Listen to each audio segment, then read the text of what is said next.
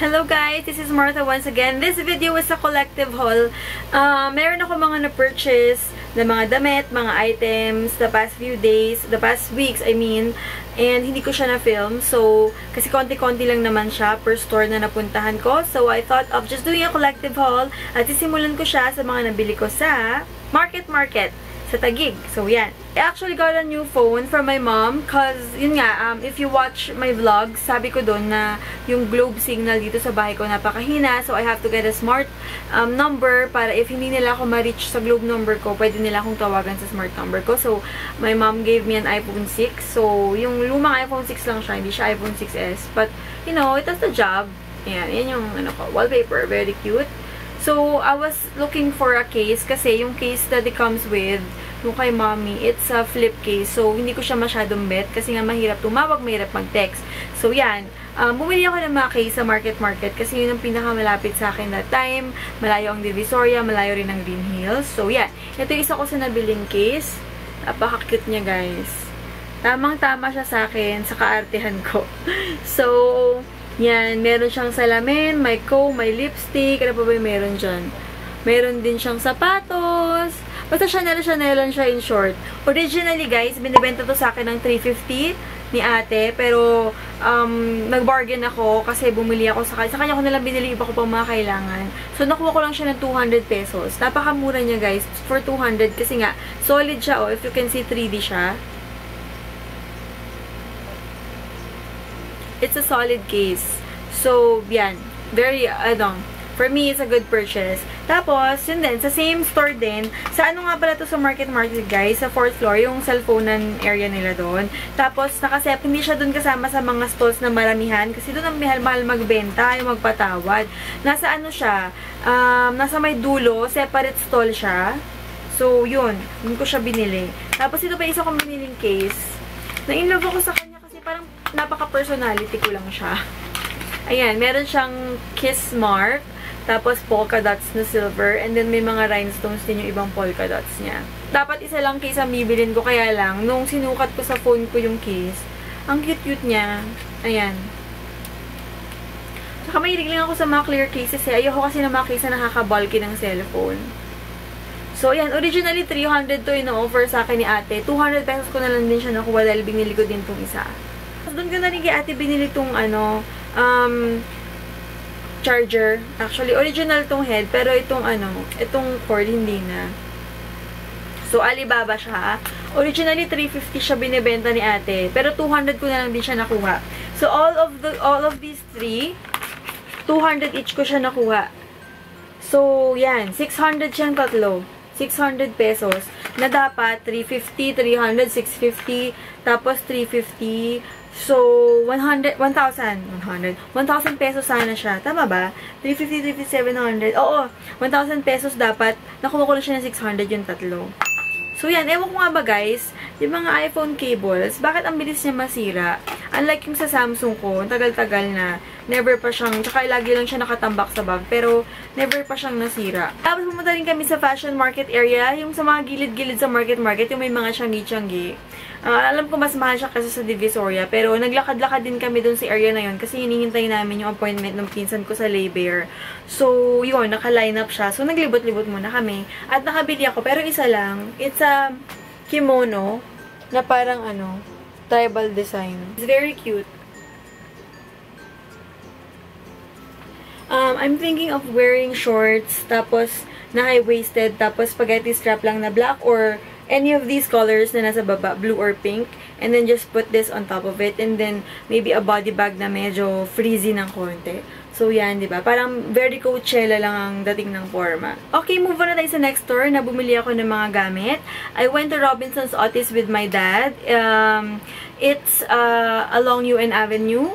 At meron ding mga tiyanggi-tiyanggi doon sa baba doon. At meron din silang Cosmetics Unlimited. First time ko nga nakita yun doon, meron na palang Cosmetics Unlimited sa Robinson's Otis. So yun, tumingin-tingin ako and I got this CC Color Corrector in purple. I was looking for the orange one actually, na ganito. Kasi effective daw yun for dark circles. Pero sold out sila. Sa sobrang in-demand talaga nung orange na yon. Siguro, dahil nga maraming may dark circles sa Pilipinas. Ewan ko. Pero, ayun. I wanna try this out also. It's a dullness illuminator. Actually, I used this today. Here. Parang okay naman siya. Yung mga yellowish ko sa mukha, parang nakorek naman. So, yung smell niya, smells like crayon-like. So, hindi ko siya masyadong bet. Pero pwede na. 180 pesos lang siya. Bumili rin ako sa mga Changi doon. Nilibre ako actually ng daddy ko. So, sarap mag-shopping kapag kasama ang aking tatay. Ayan. Bumili lang ako ng palazzo pants. Na pinstripe. Na black and white. Ayan. Cute siya. Pala ko lang siya ternuhan guys ng white na polo or white na t-shirt for yung mga light days, ganyan. I got this palazzo pants for 300 pesos only. 450 siya originally binibenta. Pero natawaran ko siya ng 300 pesos. Next na binili ko doon sa Changi doon, sa Robinson's Otis. Ito yung Changi sa tapat ng appliance center na nagbibenta ng mga fridge, mga aircon, gano'n. Almost tapat ng Binalot sa Robinson's Otis. Ayan. Binili ko rin tong dress na to, na very Burberry-like yung yung tela niya. Mahilig ako sa mga polo dress, guys. Kasi it looks classy and appropriate for my age. Still, it looks very, trendy. This one is 400 pesos. Hindi ko siya natawaran. Sabi ni ate, sagad na raw yung 400. Pero, okay lang. Pinili ko pa rin kasi maganda yung tela niya. It's very thick. Pwede ko siya isuot sa work. Na very, North Pole ang peg sa lamig sa trabaho ko sa GMA. So, yan. I love the color of this. Ang ganda ng color pattern niya. Let's move on to the last store that I went to or shop that I went to. I went to Greenhills. I decided to overhaul my closet. I got rid of my bright colored clothes and dresses and whatever. And gusto ko siyang palitan ng mga neutral colored na mga damit. So, yun. Bumili ako ng mga nudes, mga whites, and a few blacks and grays na mga damit para ma-replace ko siya because I just wanted to wear that. So, ito ang una kong mga nabili. It's a sleeveless polo type. Ayan. Yung tela niya, it's not too manipis. Unlike the others na sobrang see-through. I bought a cream-colored one and of course, my favorite color, a white-colored one. Ayan, sleeveless color siya. Teka lang, ibubotonis ko siya para makita nyo talaga yung itsura niya. Maganda to guys. Sinuot ko na tong white and dami ko na kumang compliments sa I look fresh, I look like yung presko, ganyan. At nabili ko lang to guys ha. Biruin nyo. 3 for 400. Yung lahat ng nandun sa shop na yun sa Greenhills. Yung stall nila malapit dun sa Sapatusan. Pagpasok nyo dun sa may promenade, diba? Sa tapat doon, may pasukan, may mga bags. Paglabas nyo sa bags area at Sapatusan, makikita nyo na yung stall nila. Ayan. 3 for 400 lang lahat. Pero pag binili nyo isa-isa, 150. Pero pag yun nga, pag tatlo binili mo, 400. So, makakatipid ka na 50 pesos. So, ganyan siya. Ganda, diba? Tapos, yung isang item na nabili ko, wait lang, yung iba kasi hinanger ko na eh. Yung isang item na nabili ko, para maging tatlo siya for 400 is this one. Hindi siya plain, pero still on the same color family. White, gray, ayan. 3/4 siya. So, very, very nice lang siyang isuot, guys. Kahit shorts or jeans. Tapos, flats lang or sneakers, diba? Isa pa sa nabili ko is this one. It's a sleeveless, belted, I don't know, trenchy? I don't know, cover up? I don't know what to call this talaga eh. Pero, I love this kasi pwede mo siyang ipatong lang kahit naka-jeans ka, tapos meron ka lang sleeveless sa loob, or kahit naka-shorts pwede siya, tapos belted pa siya. So, it gives a very, very, classy vibe. Yun naman talaga yung gusto ko i-achieve sa mga look ko lately. Simple and classy lang. So, yan. Ganyan siya. Ayan. And this one I got for 400 pesos. I think kaya yung mga iba ganun kamahal kasi sa tela din, guys. Ang ganda ng tela nito. Unlike yung mga iba na parang yung tela niya parang sheer. Ito hindi. Solid siya. So, maganda siya talaga. It's another polo dress. Pero ito long sleeves naman to, guys. Na puti. Plain white lang siya. And meron siyang belt na kasama. Ayan. I'm gonna wear this tomorrow sa aking interview sa American Institute to be an ESL teacher. So, ayan. Diba? Ang ganda niya. Very, very classy din. I got this for $4.50. And I don't mind paying $4.50 for this because, again, the tela. I think doon naman nagkakatalo ang mga damit. That's why some are more expensive than the others. Because this one is very malambot. At parang silk type siya ng cotton. Silk and cotton combination. The next one that I bought here, 3 for 1,000 naman tong mga items na to sa isang shop. Alam ko medyo mahal siya, pero hindi ko talaga siya ma-let go. Nung nakita ko siya, this is, I don't know what it calls. I don't know what you call this eh. Pero hindi siya palda. Short type siya sa ilalim. Tapos puti din siya. Tapos may konting embroidery lang siya sa harap. So, very nice siya. You know, when you're going to a party or dinner out with your friends. Ayan. Ang cute, diba? Kumuha din ako ng mga polo. Yan, simple polo lang with Chinese collar to. Kulay white. Sinuot ko na to actually, guys eh. At medyo hindi pa siya planchado. Kasi nilaban ko siya. Ayan, kasama siya sa 3 for 1,000. Yung mga ganitong type ng polo kasi guys, very, very flexible. Pwede siya sa jeans, pwede sa shorts, pwede sa skirt. O, diba? Bongga. Pwede ko nga ito suotin dun sa palazzo pants na ano eh, na pinstripe na black and white na binili ko sa Otis, diba? Very, very, heart evangelista lang ang peg. Actually, yun nga yung goal ko actually. Yung mga forma ni Heart. Di ba mahilig sa white? Maganda ng mga suot niya. Pero mga branded naman yun. Tsaka ang mamahal. So, I'm trying to find an alternative na mga pwedeng bilhin na magmukhang gano'n. Na parang classy, na white. Neutral shade lang ang mga suot. Pero hindi ganun kamahal. Kasi hindi ko naman kasing yaman si Miss Heart Evangelista. Diba? Pero peg na peg at bet na bet ko talaga yung mga forma niya. Icon ko siya pagdating sa pananamit ng mga white and mga neutral colors.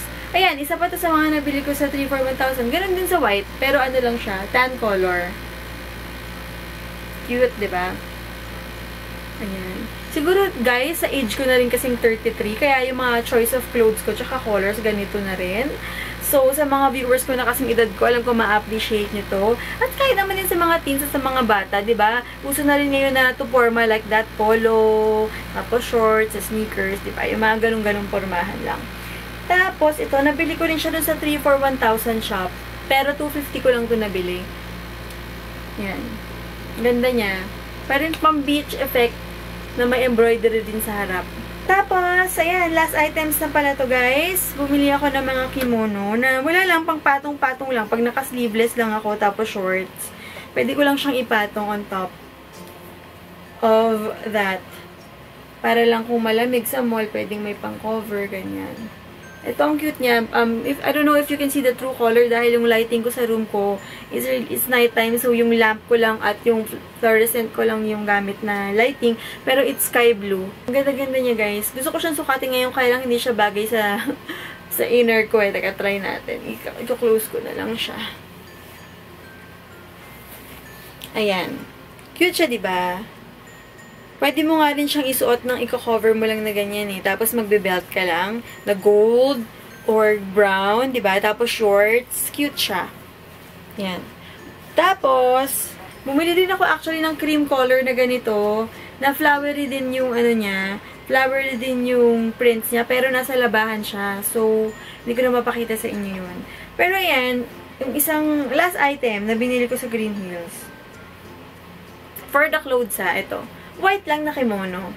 Of course, I won't pass on the white one. And of course, guys, hindi ka naman naalis ng Greenhills hanggat hindi ka pumupunta sa self. So, nakita nyo na to sa video ko na, yung top 5 apps ko. If you haven't watched it yet, I'm going to put the link here. So, ayan, nabili ko to. Ang cute-cute lang niya. Para sa Essex Edge ko. Since I love food, bagay na bagay sa akin to. Actually, humahanap ako ng katerno for my iPhone na burger or Coke man lang. Pero wala. Wala sa market. Feeling ko sa Greenhills din ako makakakita. And I'm actually planning to go there soon. Or sa Divisoria again, mag-haul na naman kami ng best friend ko kasi she wants to buy swimsuits dahil mag-El Nido sila ng husband niya. Yan na yun guys. Yan na yung mga nabili ko from Robinson's Otis, from Greenhills, saka from Market Collective Haul yun. Sana nagustuhan nyo yung mga nabili ko. Please comment down below kung mayroon kayong mga questions. At yes, for those who wants me to do a lookbook for these clothes. Comment nyo lang kung ano yung clothes na gusto nyo makita na suot ko at kung saan ko siya ipapartner. And I will try my very best to do that for all of you, okay? So, that's it for this video, guys. Thank you so much for watching and God bless you all.